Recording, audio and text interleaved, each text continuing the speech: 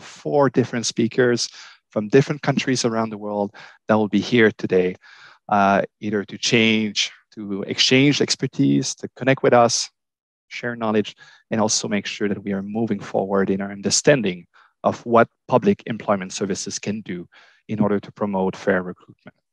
So my name is Charles Crevier.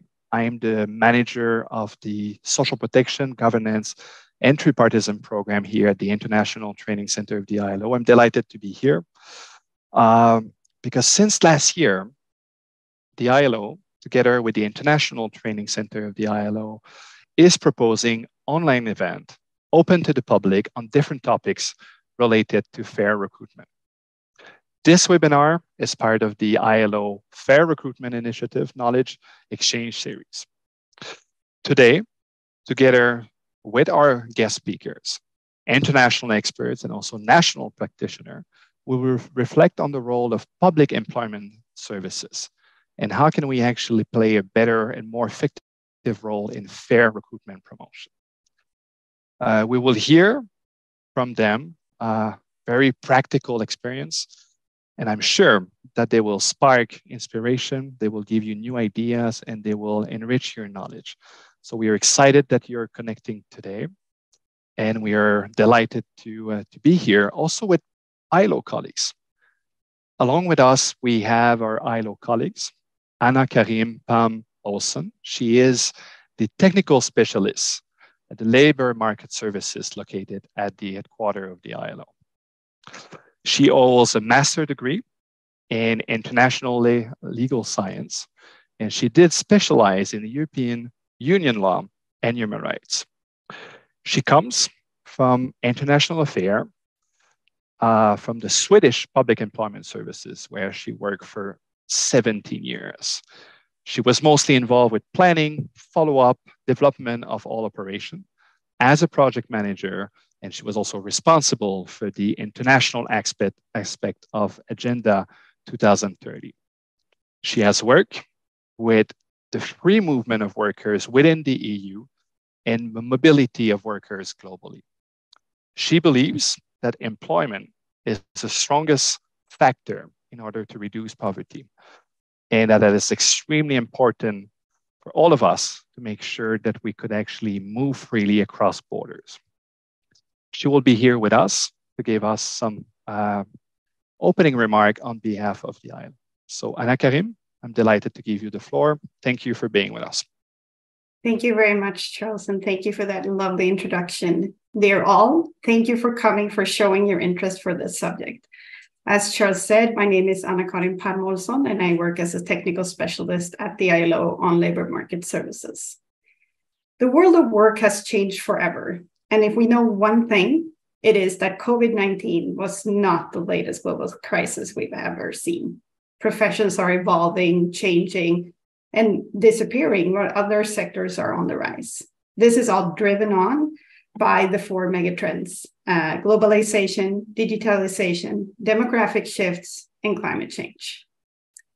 The multiplication of crises in combination with increasing inequalities between and within countries risk hampering economic and labor market developments more than ever before. Lessons learned are that labor market must increase their resilience and functionality to ensure that we have a good way of facing our future. The world of work is changing rapidly, and policy responses need to adapt accordingly to provide sustainable support and protection.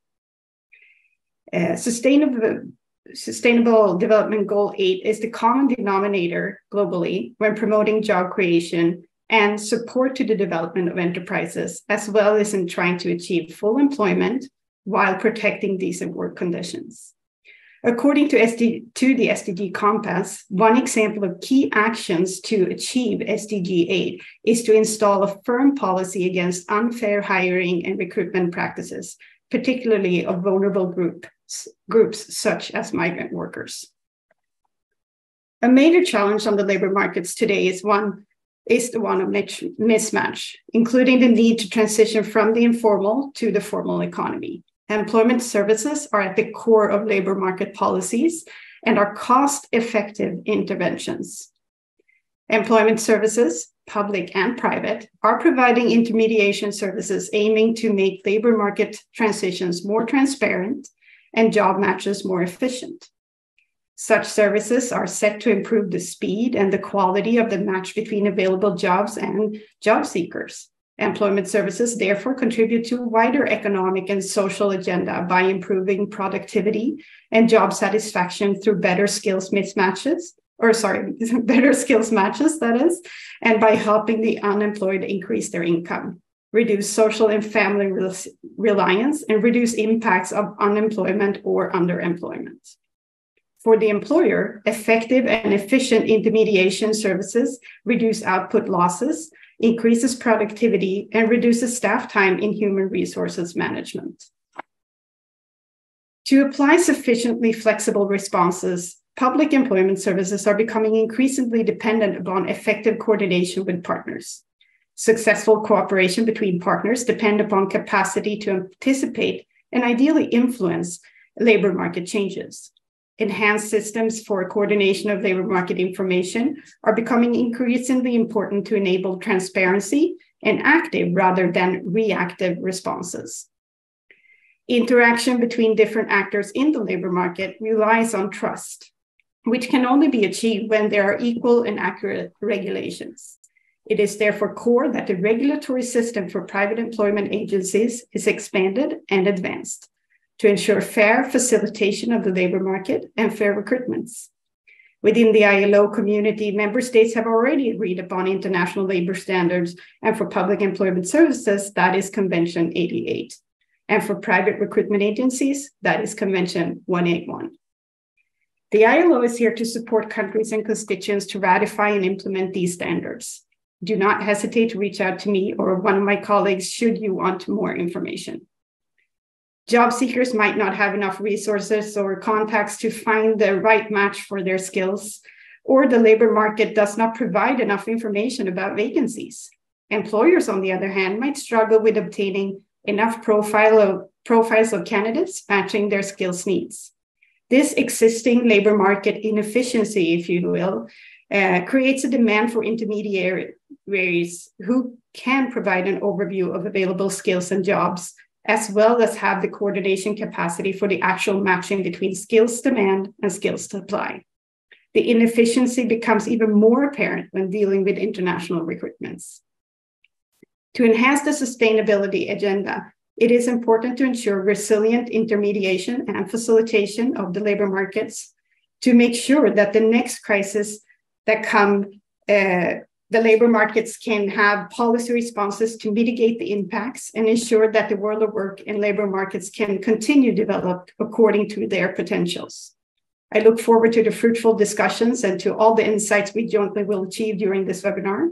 Thank you very much for this opportunity to speak to you, and over to you, Charles. Merci beaucoup, Anna Karim. C'est un plaisir de vous avoir avec nous. Comme vous le savez, cette conférence to have you with us, and it is a pleasure with us. As you know, this conference will take place in English, French, and Spanish. So let me speak in French. Now we have 4 analysts, high-level analysts, coming from different countries in the world. And the first person I would like to introduce you is Naima from Morocco, Naima Baroui from ANAPEC. So thank you for being here with us. So you are the person responsible for service division within the ANAPEC that was established in the year 2000 and has the mission to contribute to the organization and the deployment of trainings and curricula, and she is in charge of the matching between demand and supply, but also information and also the all assistance to these applicants, job applicants. She also works in collaboration with employers in order to help them and better understand their needs in terms of skills and in order also to have a better matching between all the different actors. So it's a sheer pleasure to have you with us. Thank you. Moving from French and moving from Morocco all the way to Sweden, I'm delighted to present John Scratch from the European Employment Service Network. Mr. John, you are the national coordinator in Sweden of the URES network. Launched in 1994, URES is the European Cooperation Network of Employment Services, which is designed to facilitate the free movement of workers. With nearly 20 years experience in public administration, you have covered several areas relating to cooperation between labor market actors. In your country, you have facilitated the introduction of private providers as part of the public employment services. You have worked at the World Association of Public Employment Services and at the European Commission, where you have worked with the network of public employment services and on the reform of your institutions. As an active assessor of the Public Employment Services Network, you were able also to bench learning activities and also evaluate and provide recommendation to several of the public employment service in the European Union. So John, it's an honor to have you with us. You come here with a lot of expertise, a lot of good practices, so we'll be hearing from you in a few minutes. Maintenant, de la Suède à la Tunisie, j'ai le plaisir de présenter Madame Kensha Garbi, de l'Agence tunisienne de coopération technique. From Sweden to Tunisia, now I have the pleasure to introduce you to Ms. Kensha Garbi from Tunisia. She's in charge of head of marketing and communication in research and marketing, and she's also the focal point for migration-related projects.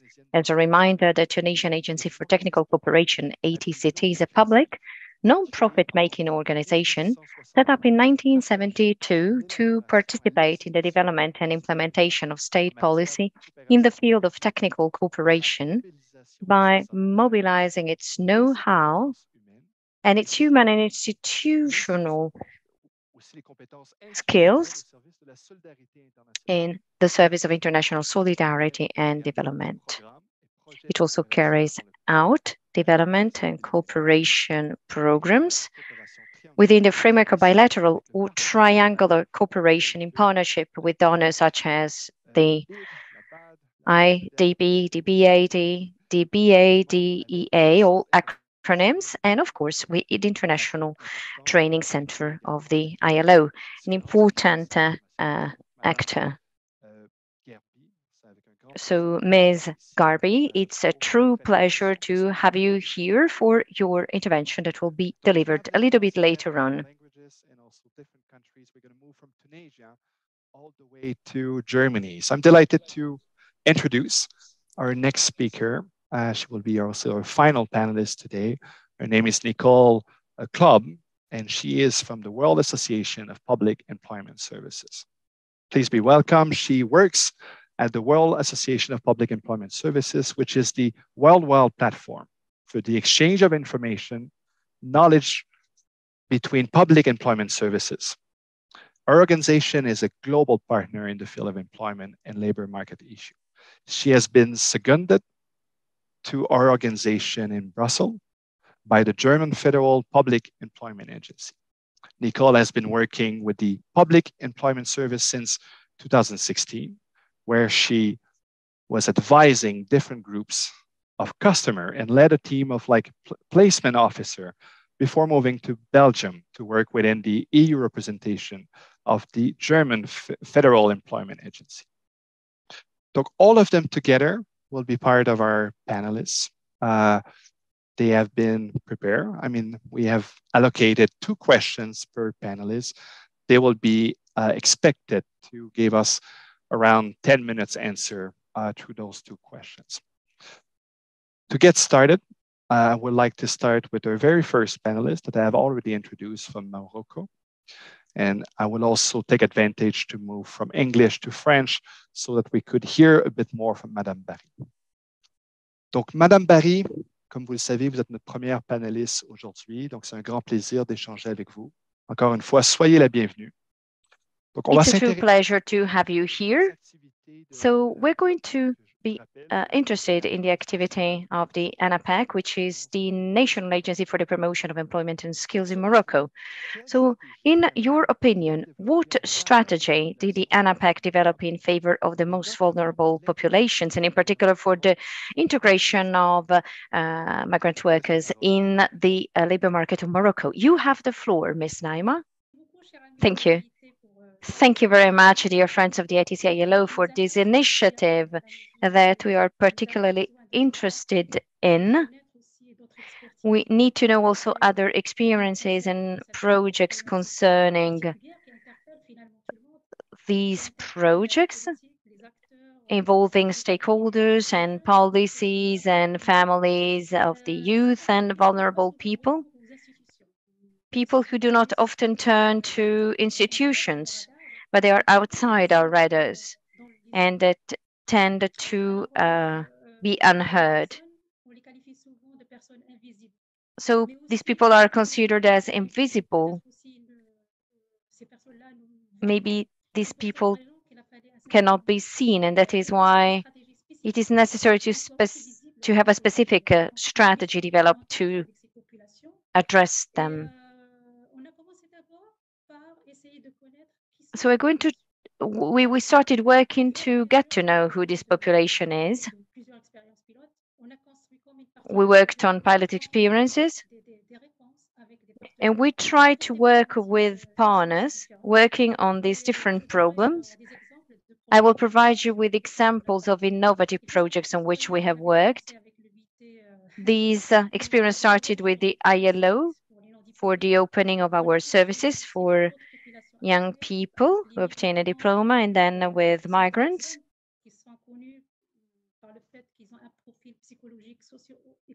And the vulnerable population, that is people having a complex profile, and also single mothers, people in the rural environments, the disabled, and other fragile categories. So what responses would you try to address these populations? Certainly, the idea of offering services, as usual, is not a solution, because we had to change paradigm and look for innovative solutions for our local environment involving the local stakeholders.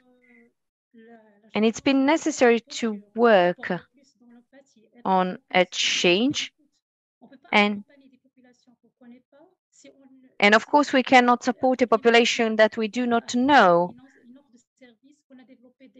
with services already developed for other types of targets. And so it was necessary to get to know the population. We cannot support them within our agencies, so it was necessary to get out of that and work in the field and go and try to create a network for this population, getting to know the territory better, their actors, getting to know the local territory, try to cooperate with other stakeholders, and each one was working in their small yard, but this does not work. It is necessary to find complementarity, to build bridges and go to accessibility and proximity for services. What is also important, we noticed that it was necessary to work on formalization. It is necessary to formalize experiences so as to create continuity and to work with exchanges as we're doing now, working on individual problems. There is no magic wand, there is no single solution, but we need to create tailor-made solutions. There has been a negative interpretation of migration, but now we can consider that as a positive sign.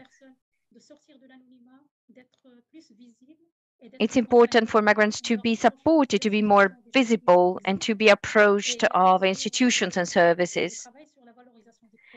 And certainly work on enhancement of profiles. We're talking about young people who find it hard to have their competencies and skills recognized, and say it's important to work on that because we still haven't solved this problem. It is still there, but we are working on that.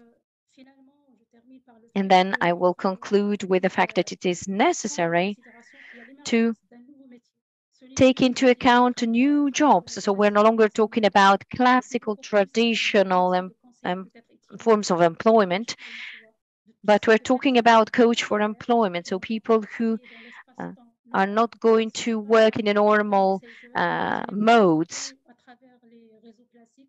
And it's not through traditional networks, but it's more about approaching these people.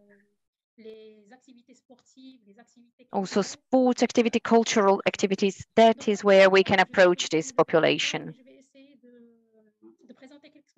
I'm going to try and present some experiences that we have developed with the support of the ILO. We have started targeting young people having obtained a diploma and working on an offer that can attract these people.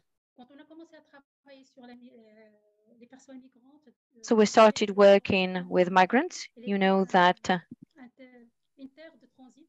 Morocco has been a land of transition, but it has become a place where migrants get installed. And that is why we needed to develop a national strategy for migration. We did an extraordinary work with the government and the ILO.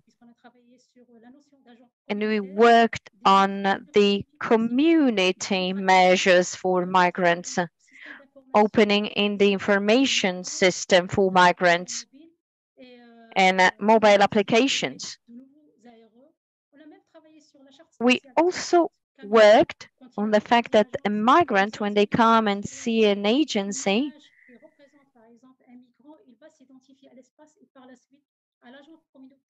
if they see an image whereby they can identify, they are more willing to turn to the services of the agencies. Now we're working on the balance of skills together with the ILO, especially for those who do not hold the diploma, who do not have a job profile and find it hard to have skills recognized. We've also been working on the GZ in the rural environment. We cannot support people without taking into account the stakeholders in a certain territory. That is why it is necessary to carry out a diagnosis of the territory, involving community agencies and stepping towards people, reaching out, mobilize people and approach people. This experience has been extraordinary. As I was saying, it is not through administrative work that we can solve the problem. So when we launched for the acquisition of the platform, we noticed that most people joining at quite a low level of education. These people have a problem of understanding and communication. And the fact of working in a digital way with them to approach them is certainly a positive experience. We've also worked on the network, working on the psychological aspect for this population. With Cisco, we also worked on formalization. So continuity, and we worked on formalization,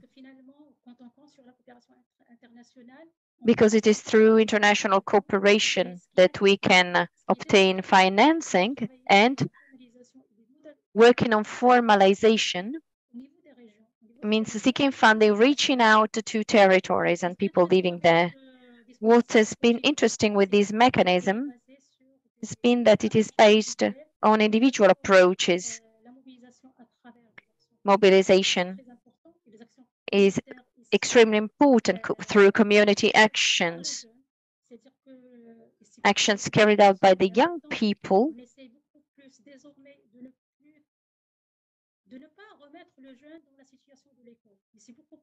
We try to encourage, to facilitate actions for the young people, encouraging them to go forward, creating the social links and the network also among the young people themselves, and then getting out with individual plans.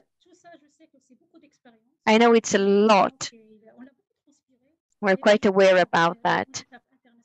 But today, thanks to the international cooperation, we are looking for new solutions,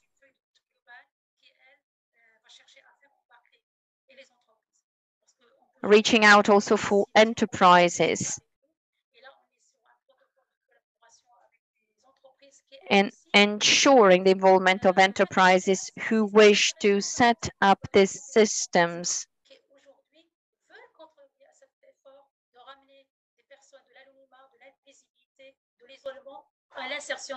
So the aim is really to get out of isolation, work with civil society,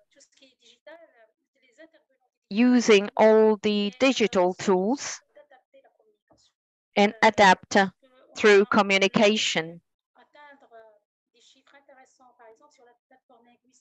Because we've been able to reach in important figures, and we wouldn't have been able to do that without this network and using the networks people using it. It is really thanks to these connections and these tools used by the young people that we can reach out to them. And then we are working on the adaptation of services.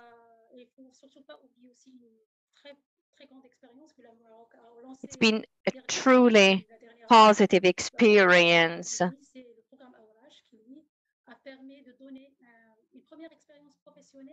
Thanks to that, we have obtained a first vocational experience of young people. Thanks to the intervention of international agencies, this enables the people to become confident again in their own possibilities.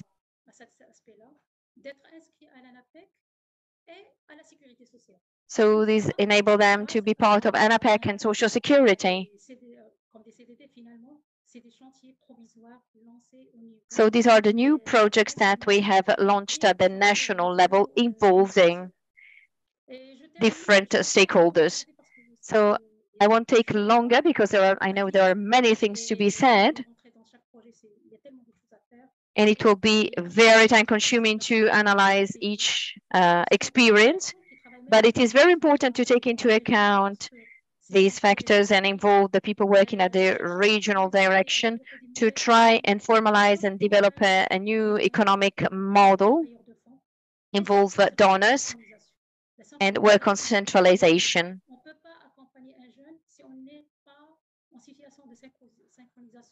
So we cannot work without communication tools. So it's through civil society that we can reach out to these young people. For example, social and psychological services and securization, and this can be obtained through the world of technology. Thanks to these platforms and the partners, we have been able to work on digital accessibility. We're carrying out tests on that. thanks to this effort, we can move forward and go beyond that. And certainly, these will break barriers and will enable us to go forward. I hope it didn't take too long. Thank you. Thank you very much. Thank you for giving us this perspective. Very interesting what you said. I have a second question for you very shortly. You have 2 minutes to answer on an issue you mentioned. At the ANAPEP level, how did you promote the principles of fair recruitment in your programs and initiatives? Can you use these 2 minutes about this global approach on fair recruitment and how you adapted and promoted the principles? Well, you cannot be fair if you don't think at the right target population. So we adopted a certain number of acts and instruments on human trafficking, on the right of giving, so the right of access to certain professions and certain jobs to non-Moroccans, for instance, and other legal texts that have been adopted and that are in line with the principles of fair recruitment. So we want to give emphasis more and more on these principles. What we did and we've been doing up to now is already something, but we have to work also at the private sector level, so not only the institutional level, and then we have to move to the other actors. So we have private sectors, we have invisible people, and we have to make these invisible people visible. And the private sector must be sensitized and we have to raise the awareness also in the framework of private sector. But these principles must be integrated at all levels, at the institutions level, at the associations level, in the different spheres of the state. So raising awareness will be key, and promotion of these principles will be key among people and in the private sector and at the other levels too. We could also mention the importance of not only of awareness raising through traditional instruments and tools. We can also use modern technology, just like webinars, the webinars we are organizing and attending today to reach the same goals.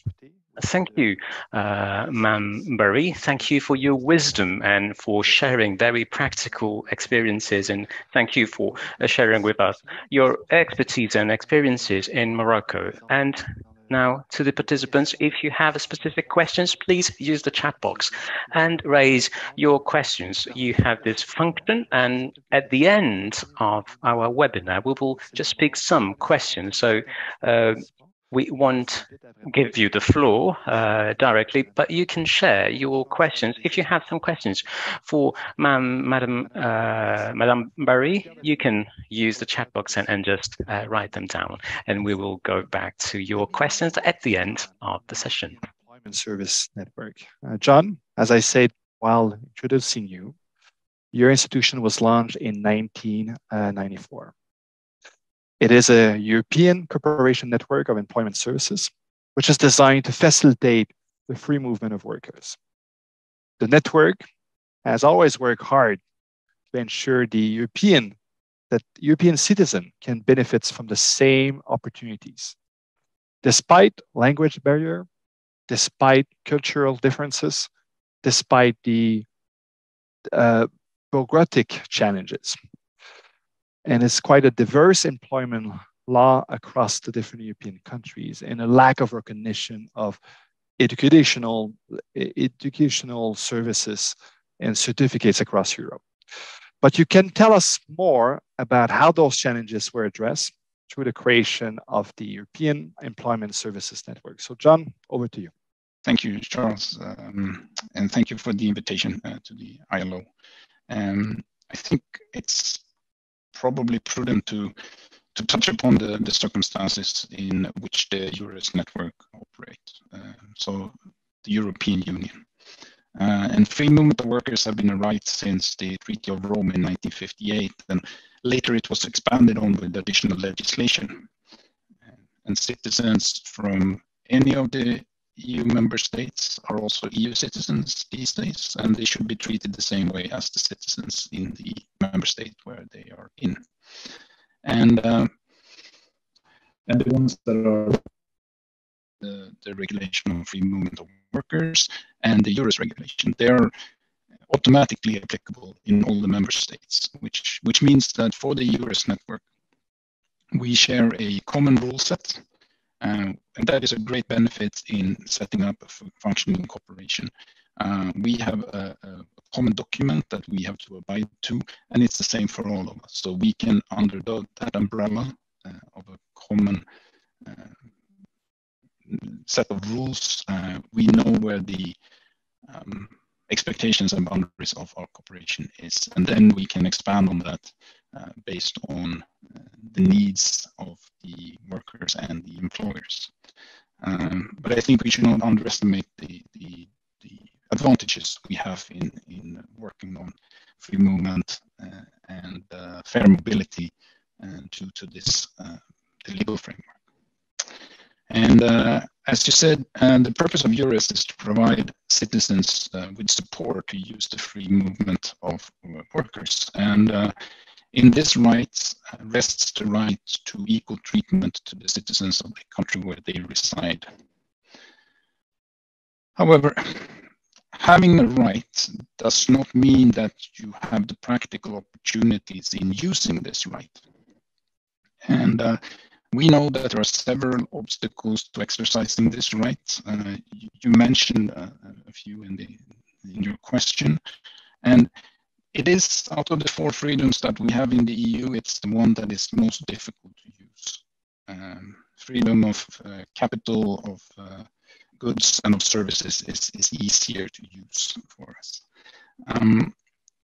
And when you look at the citizens of Europe and their intentions to go to another country, but also what obstacles they find, the number one is language skills.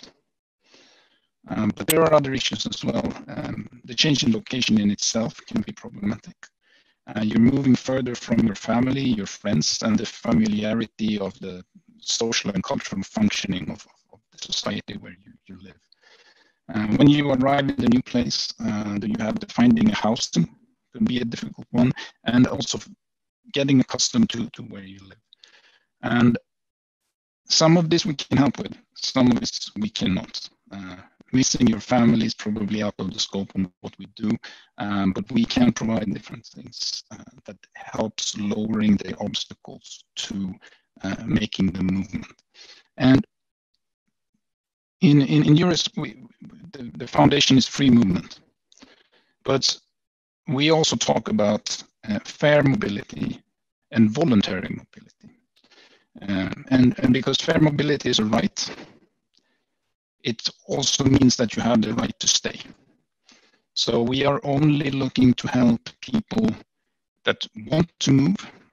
We want to encourage people that are thinking about moving to get better informed on what they can expect, their opportunities, etc. But the voluntary part is important. And the fair part, that has to do with what we're talking about here. It's about respecting the rules relating to work, that you have a just remuneration, you get equal treatment. And it is important for us in the network to ensure that those that we help, they're understanding these the foundations of this network, that if you want help from us, you know that we stand for the rights of the citizens, of the workers.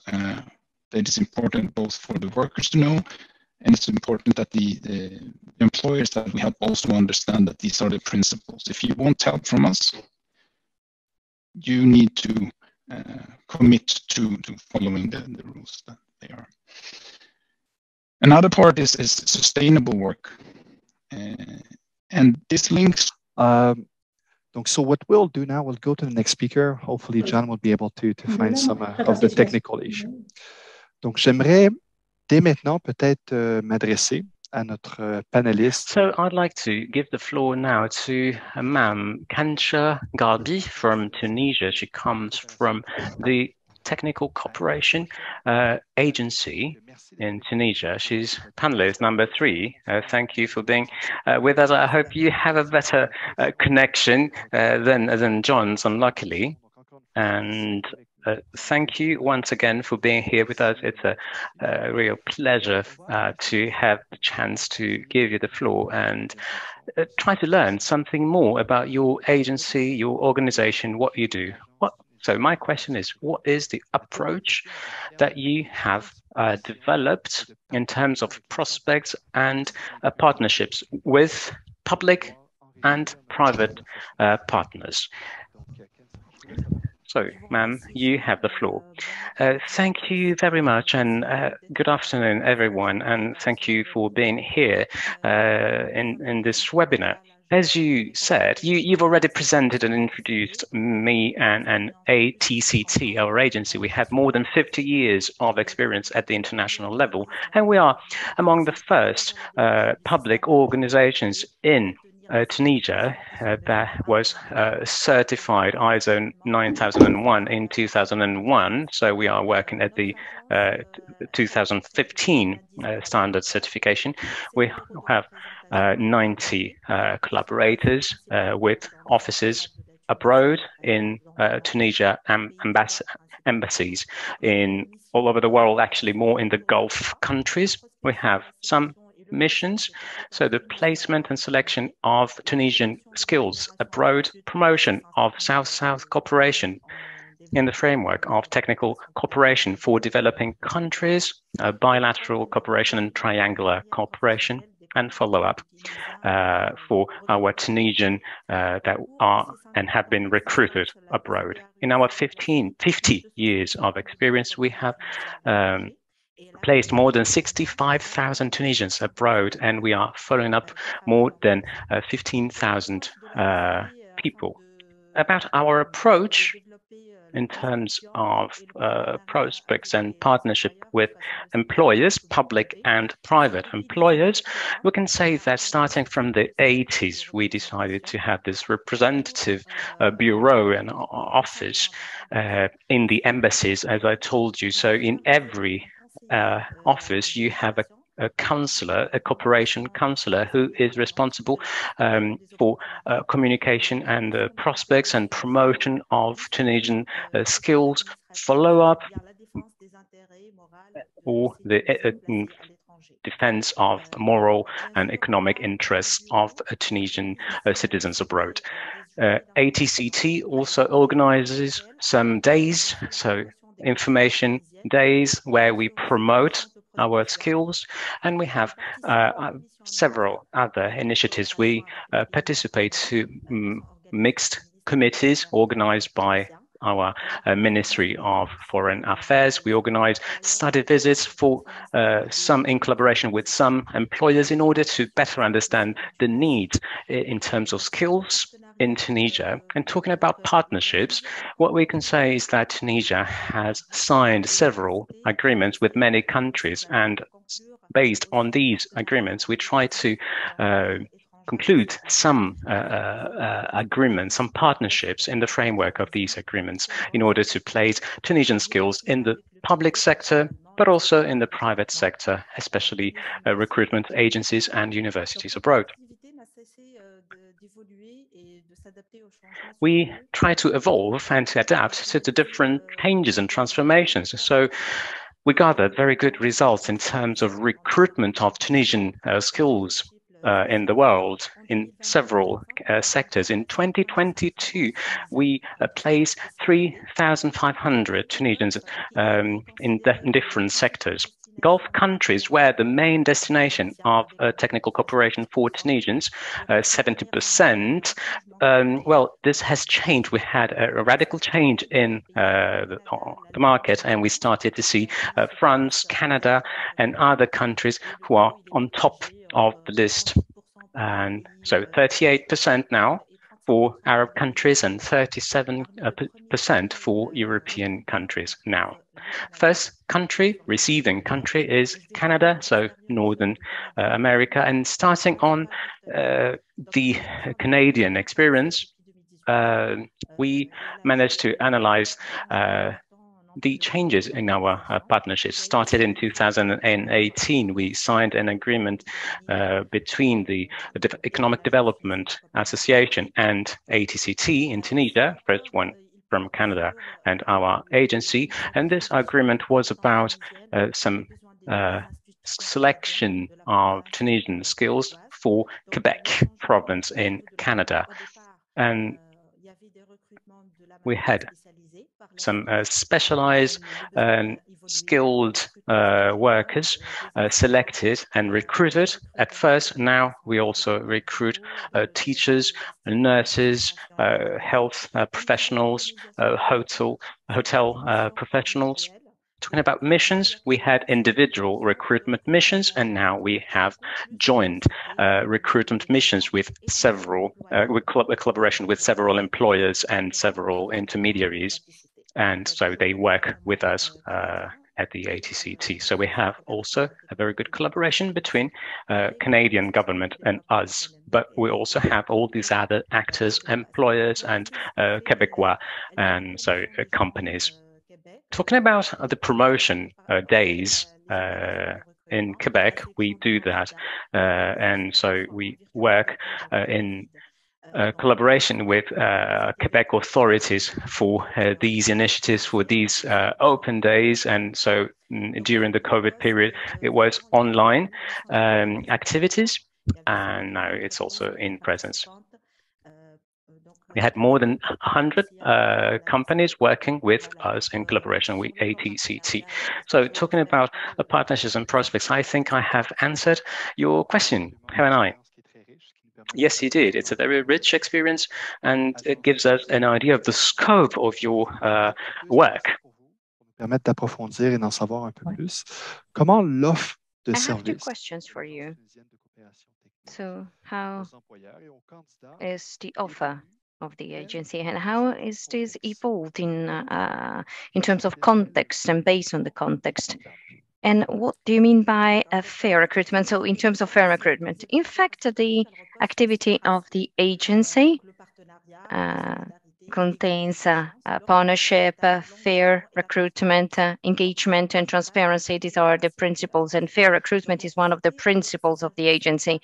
And so these agencies guarantor for the employer as well as for the candidates' workers. So in order to ensure fair recruitment throughout the process, and so before, during, and after departure and return.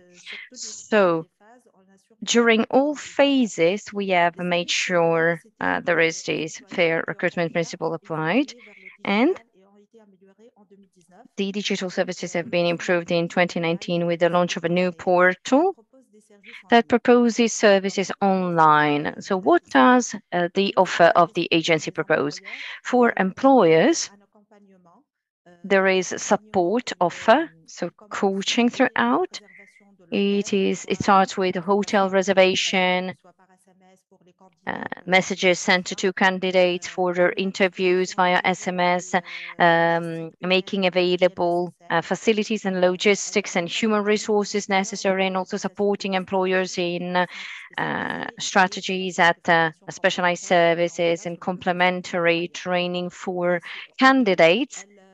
And online, a space is offered for employers to post to their offices to access to the roster for the selection of candidates.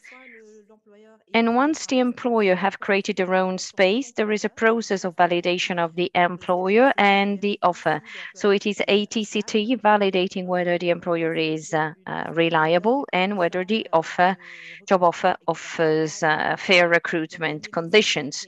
So there is a previous negotiation and the study of the offer. Once this has been validated, diffusion is made of the vacancy on the website. And we also ensure the verification of diplomas of candidates in order to ensure a good recruitment process. As of candidates, the offers to them is of a personal space, enabling them to register online, creating a CV online in 3 languages, so English, French, Arabic. So there are 3 there are possibilities for the candidatures. So we also offer online the possibility to consult the offer on the site and follow one's candidature throughout the process. Candidates might be invited to pass an interview. So after that, we assist them to the preparation of CVs and to get ready for the job interview, but also to obtain information. So at large, this is what our agency carries out. Thank you very much. You have well answered to this question. So I turn into participants to know whether there are specific questions to be addressed to you, to Ms. Garbe, and maybe we have the chance to take further questions at the end. Thank you very much for your explanation. It's been very pertinent. And this has enriched our conversation. Thank you very much. I'd like to give it a shot with John to make sure if the audio is okay, so we could have like maybe a clear voice there, John. Let me give it a shot, because what we did with John, we had the first question was more about the challenges at the European level, with all of the complexity in terms of languages, the culture, all of the admin process that are extremely complicated. And he gave us a very convincing answer of how the organization was needed at the European level and how they have been operating. But I would like to move to the next question here, John. Your organization, the European Employment Services Network, has multiple impacts. You have a portal that you could find like nearly 4 million jobs. You have 1 million CV with 5,000 employers registered. That's a powerful tool across the continent. The organization that are members in the European Employment Service Network have nearly 1,000 trained mobility experts helping workers and employers. Here's the question. How does it support the principle of fair labor mobility? We'd like to hear from you, John. You have the floor. Okay, thank you. Thank you very much. I apologize for the low audio quality. I think there's something wrong with the headset, but disregard that. We have a few ways that we support the principle of fair labor mobility. And if you look at it from an overview perspective, we have the information strand, the transparency strand, and the services strand. Recently, we've also started with the support strand, which is more on a financial side, financed by the European Commission. But looking at the ones that we can do in the member states, the information one, it's about labor market information. We have on where are the shortages and where are the surpluses. We also provide for every country submits for publication, including on the Euros portal that you mentioned, the living and working conditions in each member state. That includes also the rights and obligations that you have as a worker or as an employer. So that's the information strand.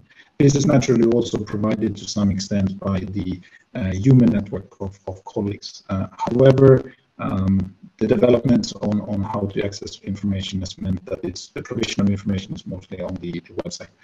We also look very much at transparency and on the labor market. This is about the available jobs and CVs of candidates that you were talking about. And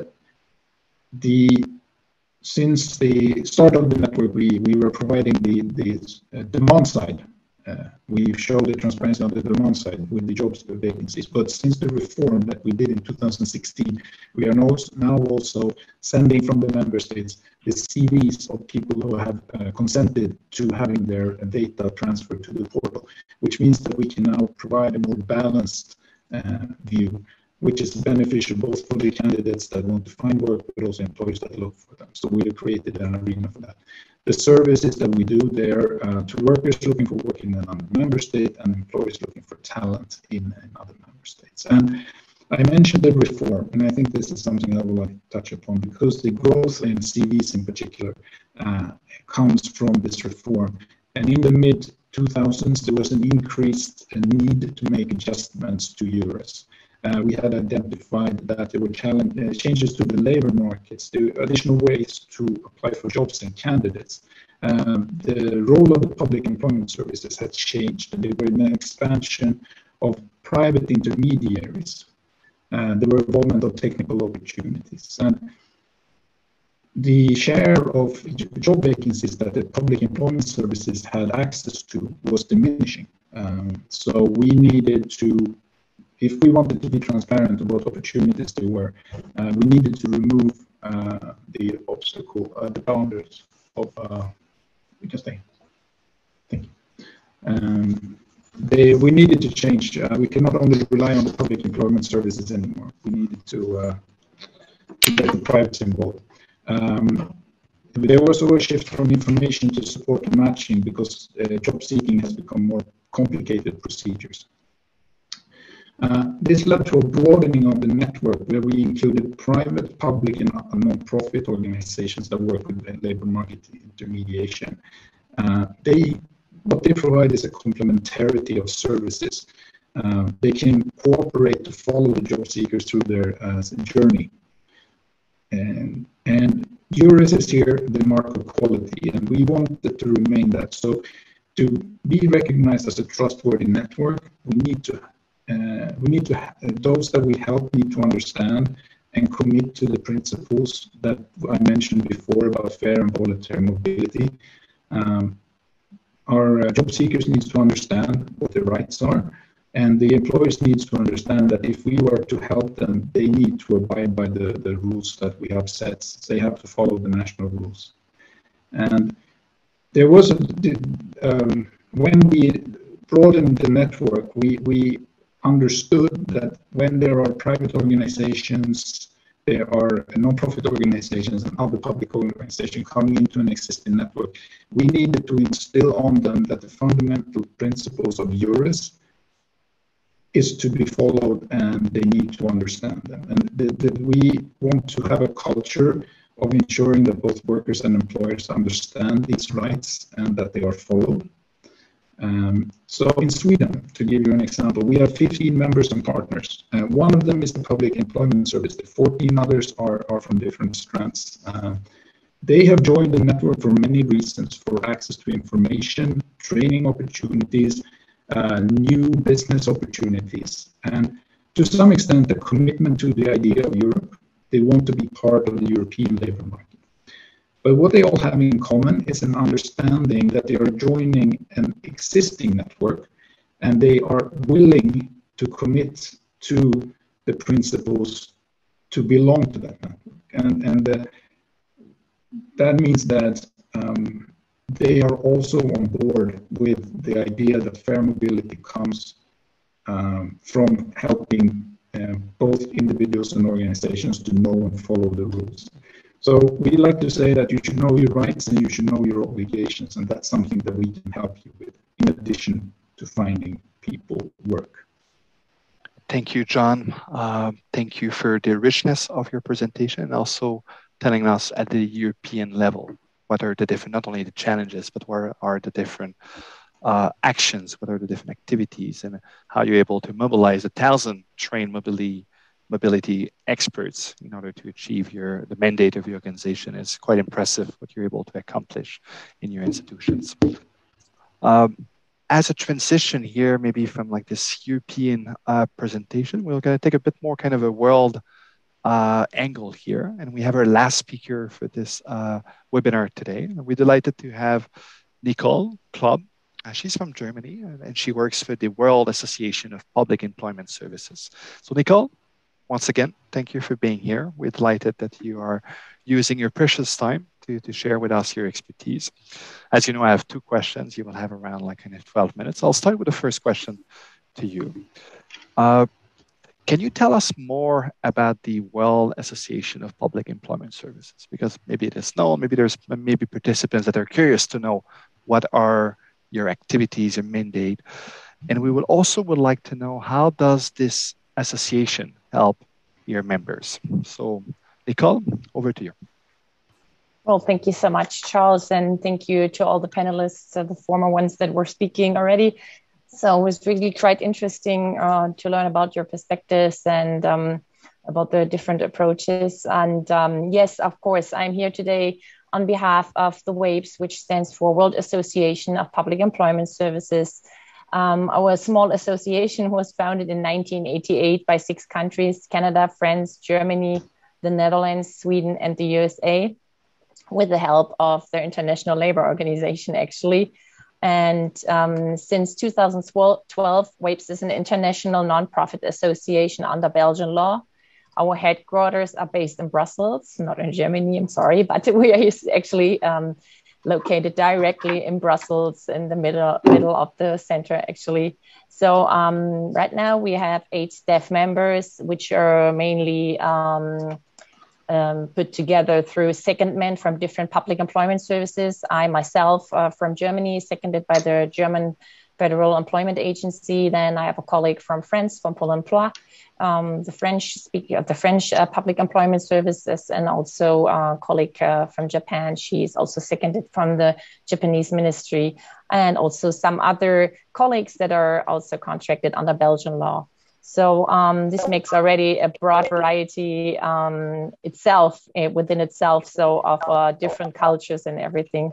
So yes, just to talk a little bit more about our members, we have currently 76 public employment services from all around the world in 5 different regions, which is the Asia Pacific, Europe, Africa, the MEAC, which stands for Middle East and Arabic countries, and the Americas as well. So we operate in 3 languages, which are French, Spanish, and English. Like I said, the setup is already very diverse. Yes, and what do we like? What is the mandate? So as an international organization, we bring together public employment services from all around the world. And our primary mandate is to promote cooperation, exchange of knowledge, and best practices, of course, amongst our members. So we also serve as a platform for collaboration and networking amongst also the public employment services, which are government agencies, and it really depends on the setup of the country, on the legal framework and everything. We provide different services like bench learning under the members, which can include job matching, career counseling, training programs, unemployment benefits administration, and support for workforce development initiatives. So what are we actually doing the whole day, or what am I doing? Provide helpful advice and support public employment services in different countries.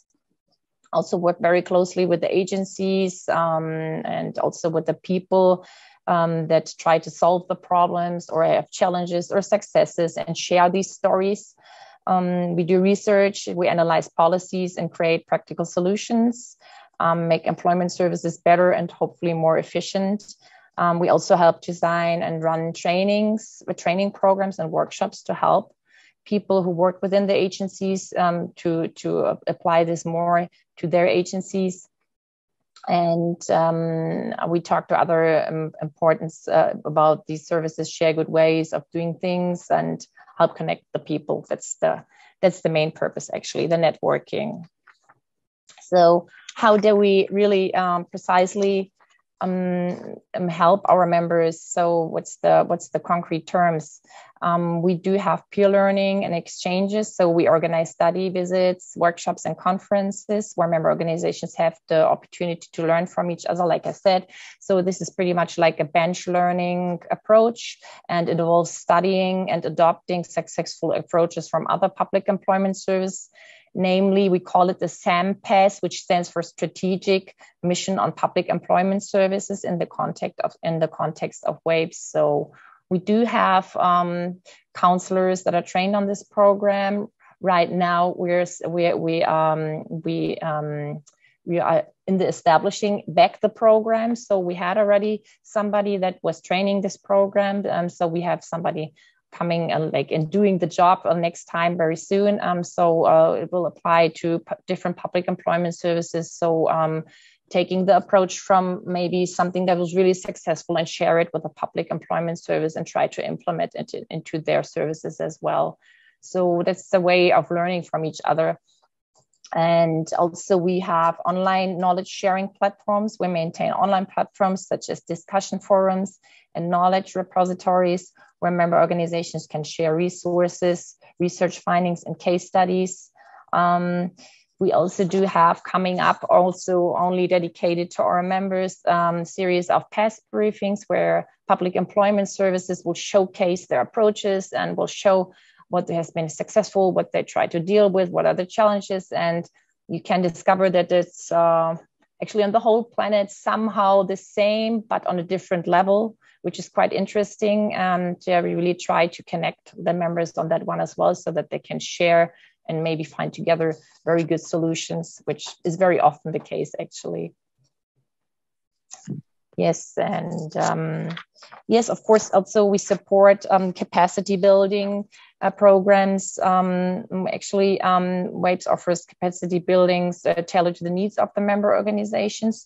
Actually, we have something coming up in the near future. We're also in collaboration with the International Labour Organization concerning Convention 88, which is a convention implemented by many countries, but some of our members did not implement it. So we're really working also on that one together to ensure fair recruitment processes, since we're also like I said, this is an approach that really goes into also spreading the word of fair recruitment, and we're also trying to spread the word on that one as well.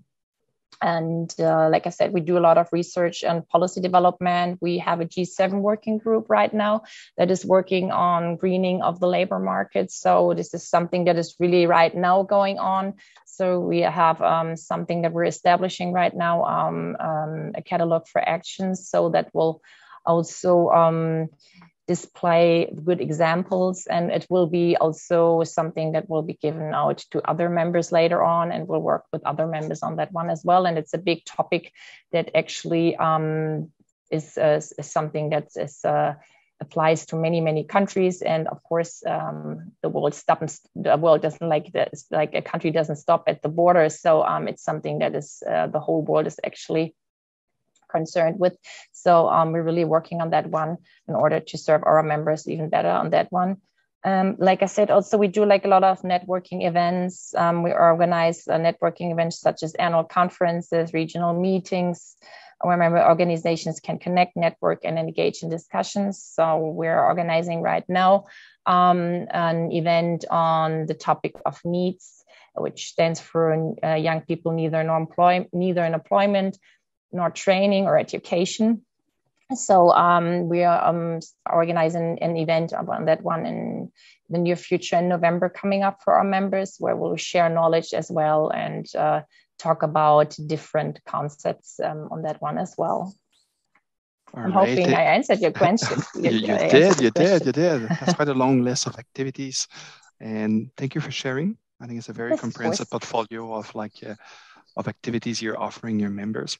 I would like to narrow it down to fair recruitment practices. And so I think it would be useful for all of us if you could give us more concrete example from your members with regards to fair recruitment practices and how you engage across your different activities. Over to you. Yes, thank you so much. Yes, I've been preparing a little bit for this, and I've been talking to our members as well. So it might be very interesting to the countries today here that are in the audience. And so I've been interviewing South Korea, North Macedonia, and the US on that. There are different approaches that they apply. So I found it really interesting. I learned so much by myself as well. So South Korea is using the so-called blind recruitment approach, also known as the anonymous or name blind recruitment. It's used in South Korea to promote fairness and reduce biases in hiring. It focuses on applicants' qualifications and abilities rather than personal characteristics. So the measures include removing personal information. So employers anonymize job applications by removing names, gender, age, and photos during the initial screening. To ensure that information is solely based on qualifications and experience, which I found very interesting. They also use blind evaluation systems. Some companies implement blind evaluation systems where recruiters review qualifications without personal information. This reduces also unconscious biases in the selection process. And also there are implemented standardized tests. They help to assess job-related competencies like problem solving and critical thinking to ensure fairness. The key milestones in South Korea are actually that in 2017, the public bodies banned asking candidates for personal details like schools, names, birthplace, and physical attributes. Photos on application forms were also prohibited, which I found also very interesting. 2019, the blind hiring bill expanded to companies with 30 or more employees, prohibiting irrelevant personal information requests and recruitment irregularities. Violations incur penalties as well. So this is really like a bill.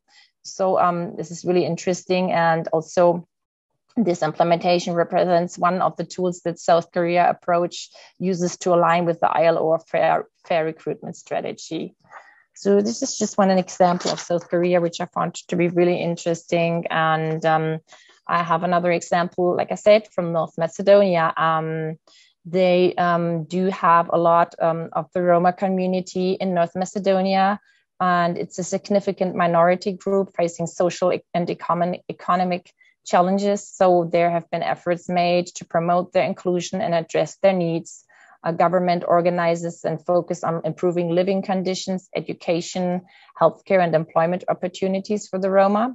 Social inclusion programs combat discrimination, stereotypes, and ensure equal access to rights and services.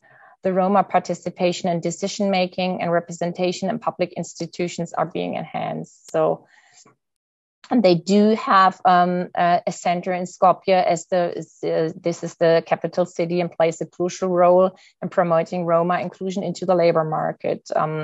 The local center has been established to support unemployed Roma and other vulnerable groups as well.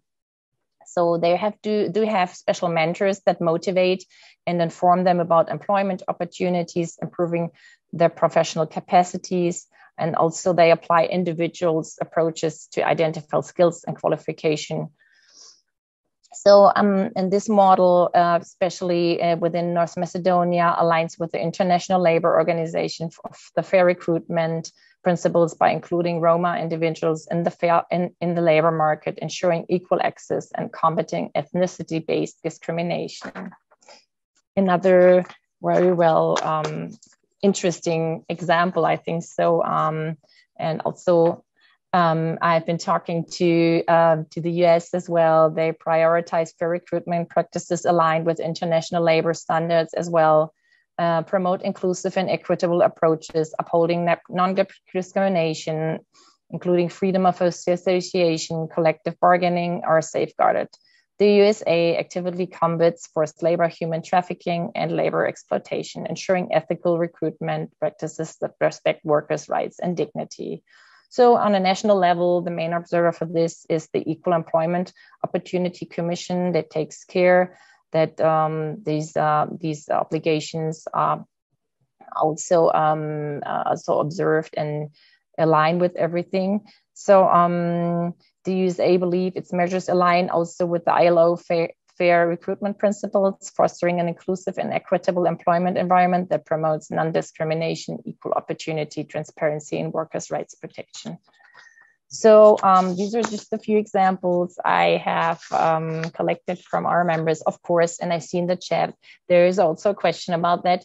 Of course, there's like multiple examples on that one, but like in the short speaking period, I can only cover 3 examples for now. So if you want to get back with me, so don't hesitate, we're open to that. Thank you. Así que no duden en avisarme. Muchas gracias, Nicole. Este es el momento en el webinario donde vamos a esperar más preguntas de nuestra audiencia. Nuevamente, repito, por favor, utilicen en el Zoom el espacio de preguntas y respuestas. Hay diferentes tipos de puntos que quiere enfatizar en este programa. Si ustedes ven, hemos identificado. I'm sorry, Charles, 1 second. We can hear Spanish in the English channel. Please, interpreters fix. All right, thank you, Isham, making sure that also the interpretation channel are working properly. Donc, c'est sans doute un bon moment pour moi peut-être d'opérer la transition entre l'anglais et le français. So that's a good moment to go back to French. And so, yes, this is the Q&A time.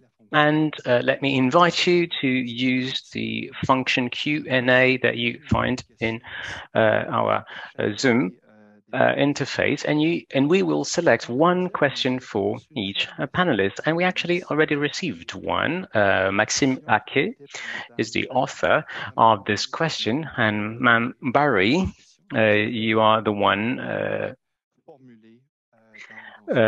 who was mentioned by Maxime Ake. My name is Maxime Ake, and I work at the CEEAC, Central Africa. We're talking about free circulation and recognition of skills and prior learning. They are both challenges for us, and the coherence in our region is another very big challenge. We already followed some ILO trainings on this matter, but we would like to have, Ma'am Barry, your perspective. And we would like to know, what do you think that we need to do in order to enhance the situation in our region, sub-region? I think that this is a very relevant question. Recognition of skills. When we started, Ma'am Barry, can you please open the camera? Thank you. Can you see me now? When we started our one service for the non-graduates, one of the main challenges we found was exactly what the participant mentioned. When you don't have a diploma, how can you give value to their competencies and skills on the resume and CV? So how can you recognize their experience and their skills? This is very important for their profile to be attractive. And that was for our citizens.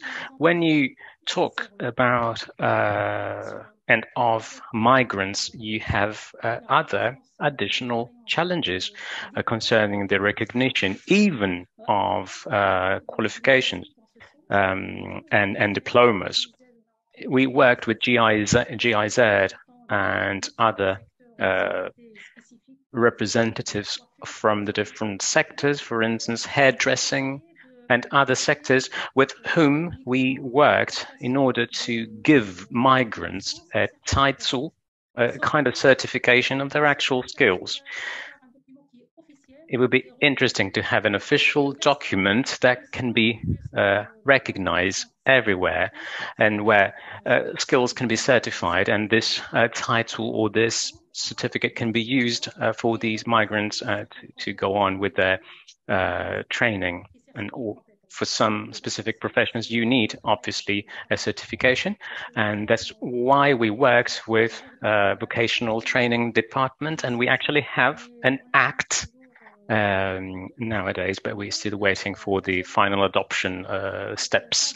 But I think, and I am convinced that this work must be done in collaboration with all decision makers, the government in particular, but also vocational training department, the enterprises and the private sector, and also public sector, but also with the involvement of the people who are the actual beneficiaries.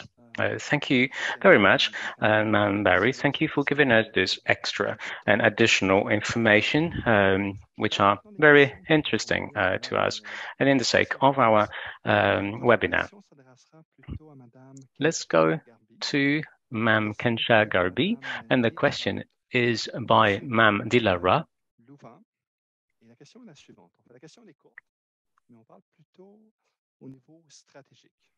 We're talking about strategic level here, and Ma'am Ru Zulava asks, what are the follow-up strategies for people who are placed at the level of the employers in the different enterprises? So what do you do as an association to give a follow-up to those people who were placed? For people working in public sector, we have a detachment mechanism that was established by the Tunisian government for people working in the public sector abroad, and the employee has a follow-up system he can benefit from. So that's an administrative follow-up during the experience, and when the contract ends, when they come back, they can also go back to their position, so where they were working in Tunisia in the public sector before moving, before working abroad. And so this is also a very important administrative mechanism and system that is important for pensions, especially in countries where you don't have an actual social protection coverage for old age pensions. So this mechanism allows them to have their benefits in the end and their rights. And then we have another one for employees in the public and private sector. So employees that we placed in abroad can benefit from this follow-up mechanism that can also carry out some visits or send some questionnaires or surveys to the employer in order to verify the situation, or the employee. The employee can also send direct messages to this office or go to our regional office at the embassy, in the embassies. Thank you for giving us this information. This is a good example of mechanisms that can actually guarantee and ensure the protection of these workers. I'm going to try once again, John. Hopefully the audio is working slightly better once again this time. So John, we have a question here about the targeted mobility scheme that you have within your organization. So the question is the following. Can you please tell us more about this targeted mobility scheme and what support the scheme provides to both job seekers and employers? Over to you, John.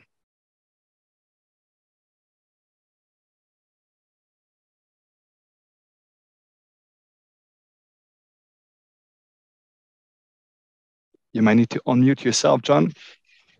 There we go. Thank you. Yes, I got the unmute prompt here. Thank you. It's a good question. As I mentioned earlier, Euro started with information provision and transparency. They moved on to be more about services linked to matching of job seekers and employers. And for about 10 years now, the European Commission has provided finances for the EURES targeted mobility schemes, which is a way of combining the services that our colleagues, the EURES advisors, provide to job seekers and employers with financial support.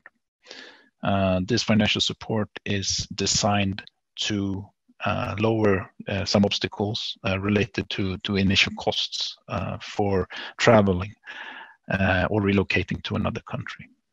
So there are interview support if you want to go to another country for interviews. Since the pandemic, this has reduced. We do more of the interviews online these days. But there is also relocation that you can get support when you relocate, paying for the airfare or train tickets, etc. There is also support for taking language classes. As I mentioned, and you hopefully heard it in my first intervention, the number one identified obstacles for Europeans wanting to move to another country is language skills. So this is an opportunity to provide the financial resources to do a training in the language of the country where you are moving, even before you move. There is also support for recognitions of your diplomas or credentials. And there are extra supplemental support for people with special needs. There is also a family allowance. So if you're not moving alone, you're moving with a partner of one kind or another and children, there can be some extra money because the traveling cost for relocation is higher. Then for employers, we can also provide some financial support for the introduction of a new employee into the workplace. There could be extra costs associated with that.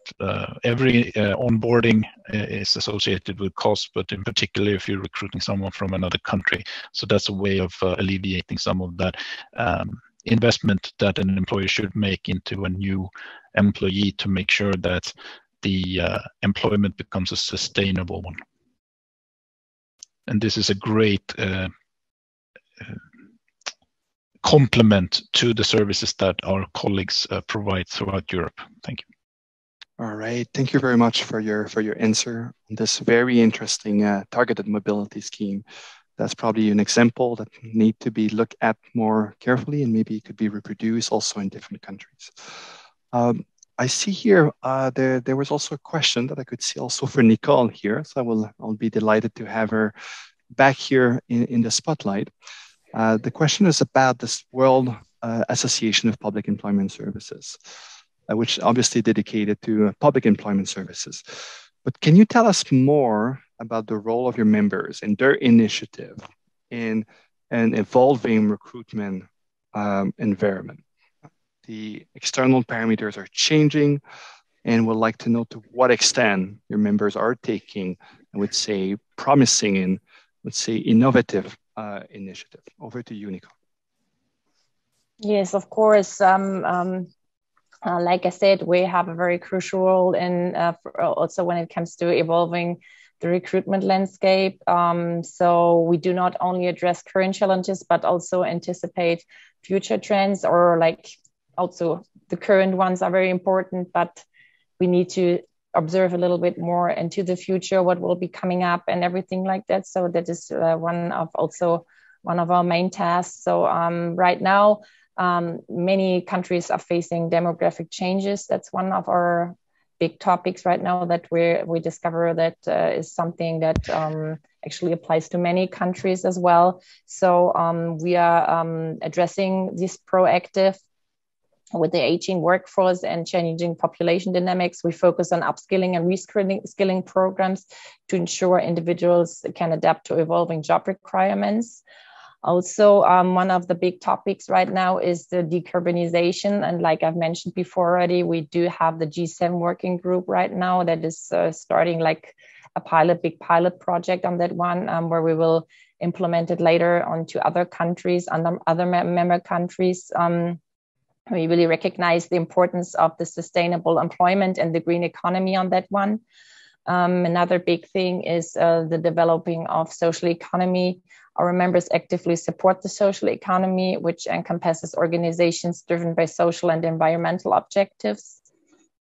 So another big topic, and we've heard that quite often today, is migration. Like there's a lot of outgoing, incoming. So really need to make sure in the light of fair recruitment that we can serve these people, get them ready when they want to, move to another country, or if they are incoming, get them ready with language skills, like as we heard before already from Eurus, that they offer language courses, that kind of stuff. It's something that we public employment services actively collaborate with employers to promote diversity and tap into the skills and talents that migrants bring, contributing also to economic growth and social cohesion. So these are like the main topics. Of course, there's much more to discover, but these are just the main topics that we're working on right now. And these are also things that will also we will have to discuss more in the future as well, I guess. So I hope I answered your question.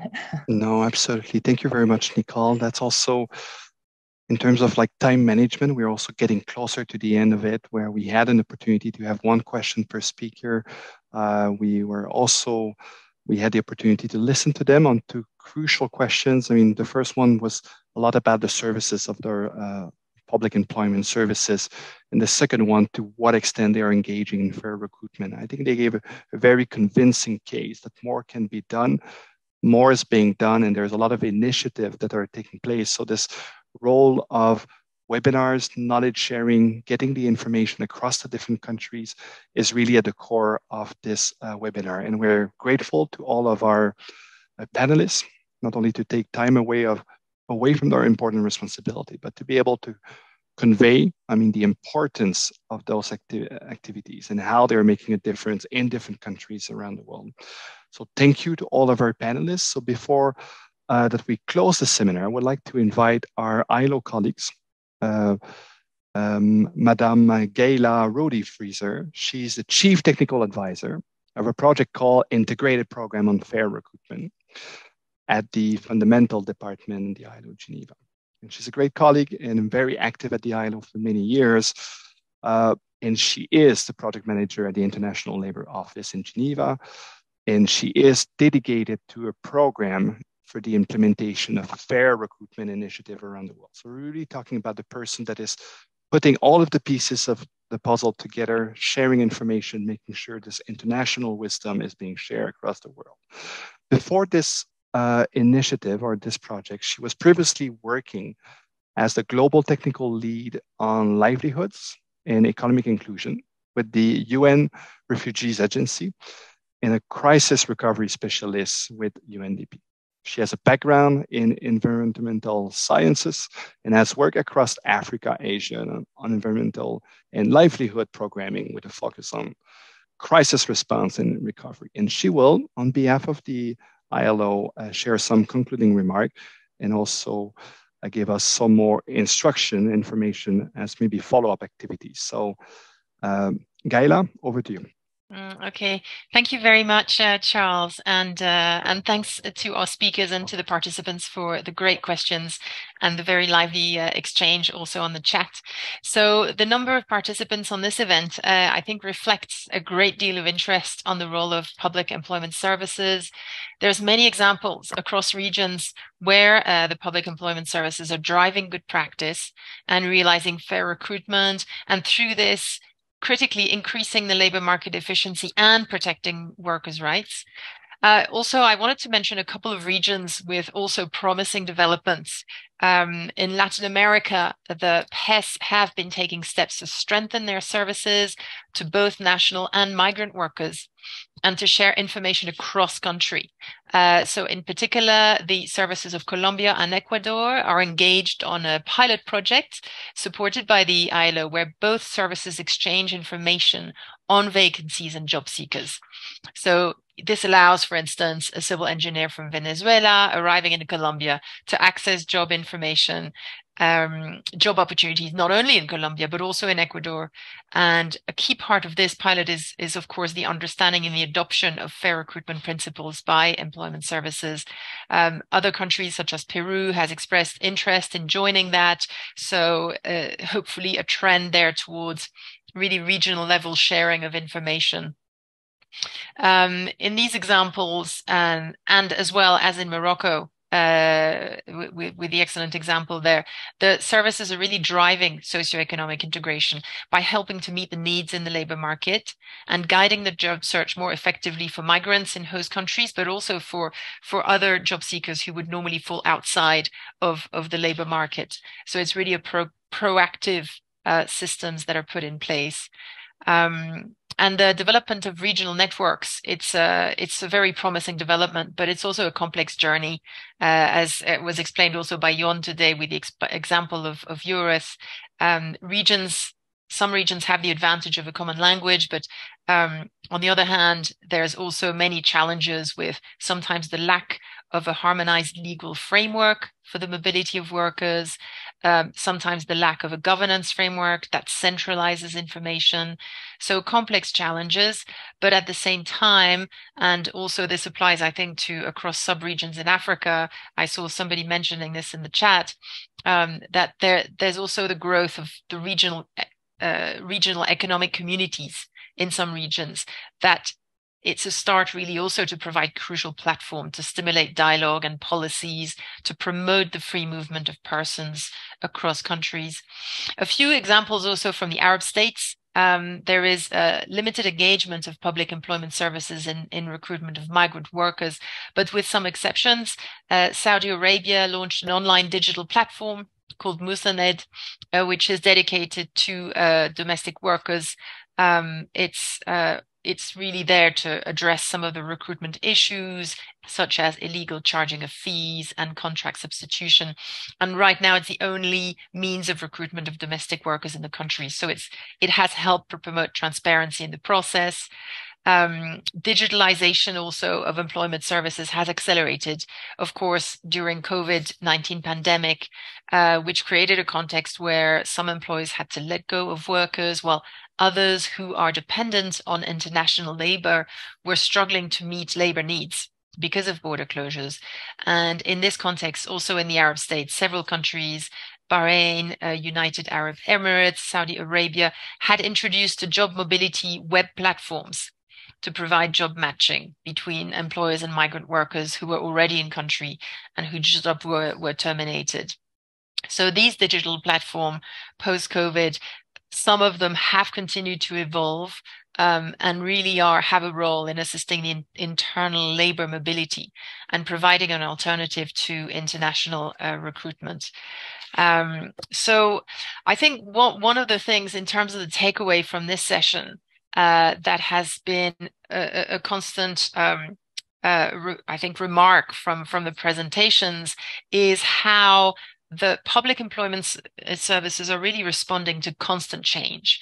We started off with Anna Karin, our keynote speaker, who had us thinking about the importance of the public employment services in maintaining that resilience and an intermediation and facilitation service throughout the changing world. Which has really been rocked by mega trends, demographic changes, climate change, the need to adopt sustainable and inclusive economic models. So this notion of constant adaptation to the changing environment really came through. Morocco adopting this new line of services for vulnerable workers, the proactive reach out to enterprises, the EURES network that supports fair mobility and mapping shortages, but also gaining new members and new profiles in their membership of people who really want information and business opportunities and to be part of this information sharing and this trend of centralized information sharing. Tunisia experience as well, I think, is a really good, very good reflection of how public employment service can be really switched on to the understanding the trends in the international labor market and constantly adapting their offer of services in relation to the supply of jobs, the demand for jobs on the international level.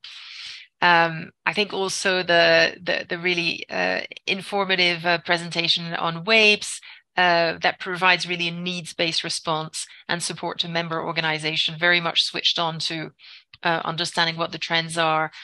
Some very good examples there as well of practices that promote non-discrimination. This is really a very also interesting trend, and it seems to be very prominent in some of the new practices in the public employment services. So before closing this event, because I see the time is running and many people are logging off. So thank you again to the speakers, to Naima, Jon, Kanza, and Nicole. Thank you, of course, to our excellent interpreters, our moderator, Charles, and the ILO ITC team that have prepared the event. So for also some of the questions there, the event is recorded in the 3 languages and will be available on the Knowledge Hub. So it is one of a new thematic series of webinars offered by the ILO through the Fair Recruitment Initiative Knowledge Hub. You have the link there in the chat for that. Please register to that so you can keep getting the information. We will have another session after the summer. We will have also another event concerning employment services, possibly on the link and the collaboration between public and private services. There'll also be an event on access to remedy and justice in the case of recruitment abuses, and another event on the indicators of unfair recruitment practices. So now it's time to thank you very much all for your participation and wish you a good day. Thanks very much.